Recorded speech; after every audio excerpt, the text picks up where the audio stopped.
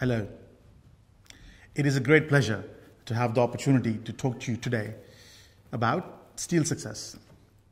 For most of my life, success has not really been the story in the steel industry in mature markets. In the US and Europe, the steel story overall has been one of struggle and decline. We've been undercut by cheaper competitors around the world, by larger and more efficient players in countries such as China, also aided by support from their governments.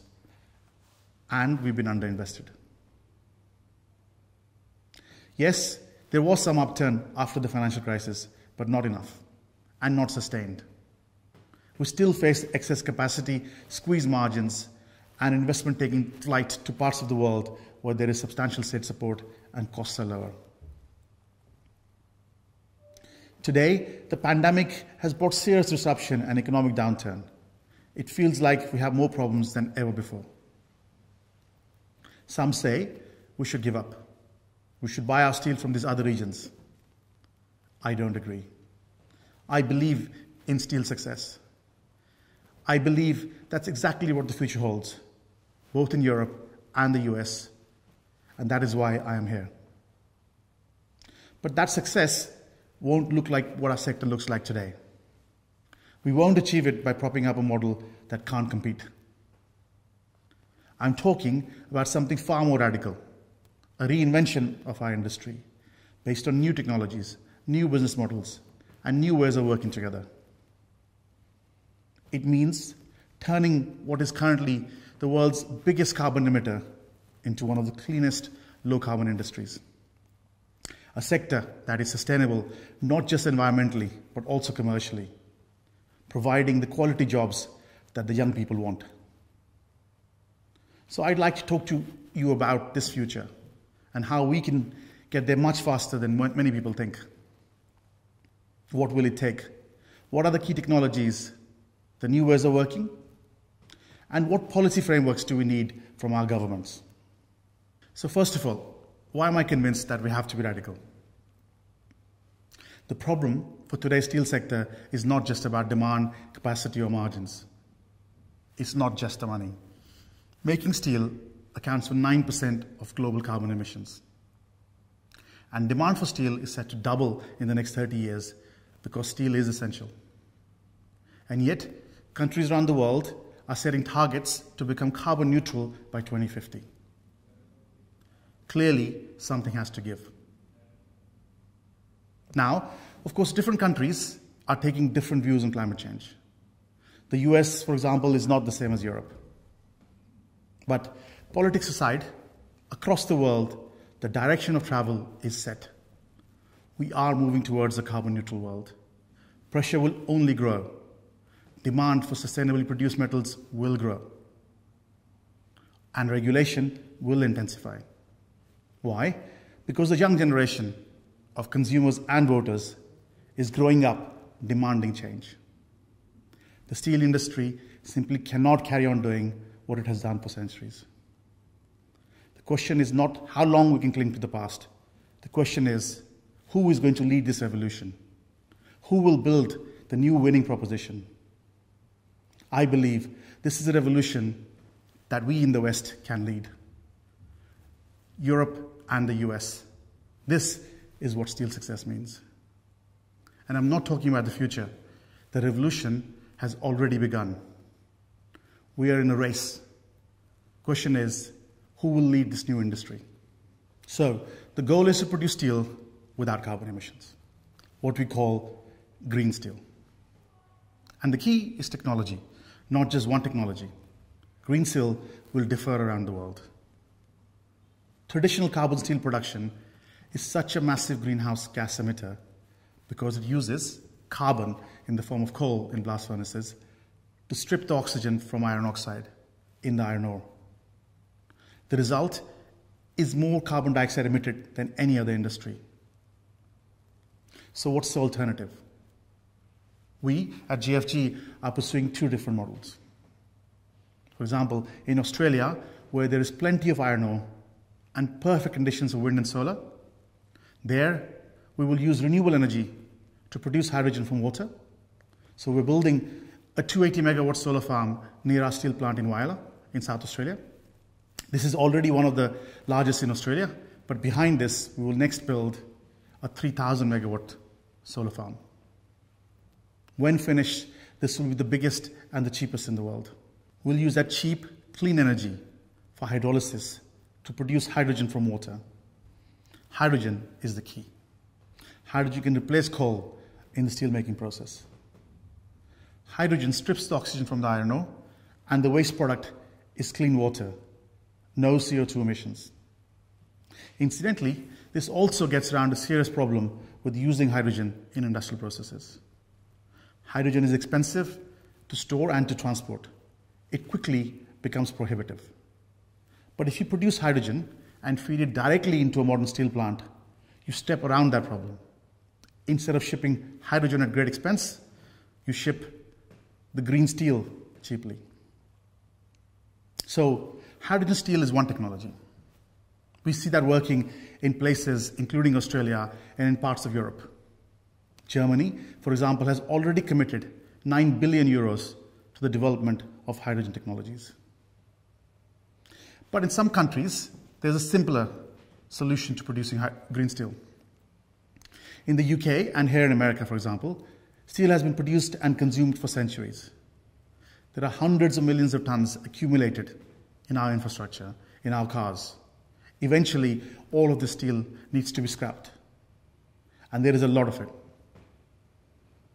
Britain, for example, already generates more steel scrap than it needs to meet all its demand for fresh steel. And with the cost of renewable energy coming down, particularly from wind and solar, but also hydro and biomass, we can use clean energy to melt scrap into fresh steel in electric arc furnaces. And with new technology, we can literally melt steel when the sun is shining or the wind is blowing. And again, this generates very low carbon emissions.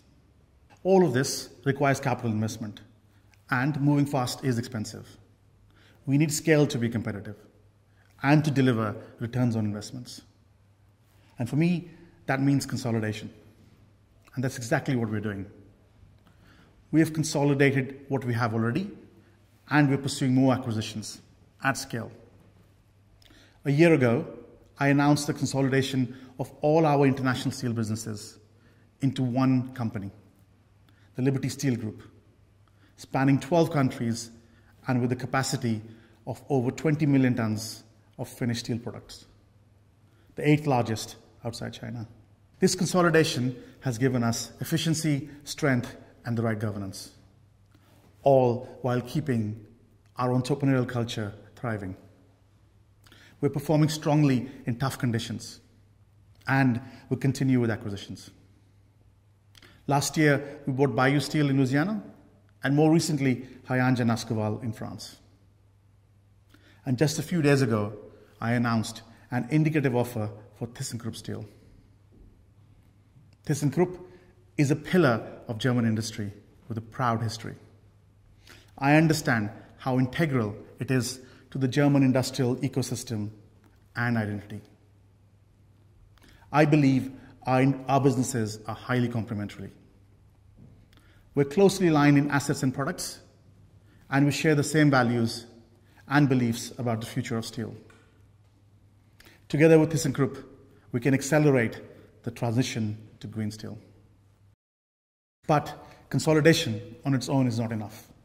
We also need collaboration. I believe we're all going to need to work together in new ways, new partnerships that spread costs and accelerate change. It's a lesson the car industry has already learned. Faced with challenges of funding R&D in electrification and autonomous driving, businesses are cooperating, sharing investment costs. Examples, Ford and Volkswagen, Jaguar Land Rover and BMW, all working together in ways they would not have barely considered in the past. So our industry needs to collaborate, share knowledge, share costs in joint ventures and alliances. What exactly these partnerships will look like, we don't know yet. It may be joint ventures, it may be shared R&D to refine new technologies. This is the chapter we all need to write together. And I'm keen to start writing and talk to potential partners. And finally now, policy. If our sector wants to move fast and establish a lead, we need the right policy environment. Governments around the world are supporting these efforts.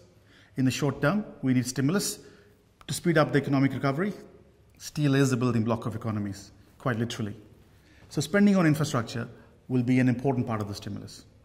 And we're seeing examples around the world, from HS2 rail network in the UK to plans for multi-trillion programs here in the US. But even with these programs, this will be a short-term boost. In the longer term, we need policy incentives that support the reinvention I'm talking about. We operate here in the US, in Europe, in Asia, and in Australia. So I take a global, long-term view. I can tell you that carbon emissions don't respect borders. So the perfect approach, what I call policy nirvana, would be a global CO2 carbon price. But that's not likely right now. So without this carbon price nirvana, we need policies that give a competitive advantage to those players who move faster in this transition to low carbon steel. Policy needs to encourage innovation and problem solving, not protect a failed traditional model. However, rather than waiting for the right policies everywhere, we're challenging ourselves. A year ago, I announced Liberty Steel's commitment to be the world's first carbon-neutral steel company by 2030, 20 years ahead of our peers. The carbon-neutral 2030 target, what we call CN30, is now shaping everything we do. It draws together all our strategic ambitions: economic sustainability, social sustainability, and environmental sustainability. I believe it is how our industry can secure the ultimate prize: a profitable, sustainable, and competitive future, using clean technologies to eliminate carbon emissions and lower costs through cleaner inputs, and using scale and collaboration to accelerate change and build competitive advantages again. Now, in conclusion, I hope I've shown you why I believe that there is only one thing that can deliver steel success, one way to save our sector. And it's not trying to prop up an old model that belongs to the past. It is wholesale reinvention. We can rebuild our industry in a new image based on new business models, new technologies, green technologies. If we want to lead this revolution and build a leading position, we need the right investments, we need consolidation, we need effective collaboration, and we need the right policy framework. And the prize for economies and society is immense. Today, our children's generation looks at heavy industry and they're seeing something that's killing our planet. They're angry. They're out protesting in the streets around the world. But we have the chance to change our sector. We can pass on to them a steel industry they can be thankful for and even proud of. That will be true steel success. And we can all play our part in achieving this. Thank you.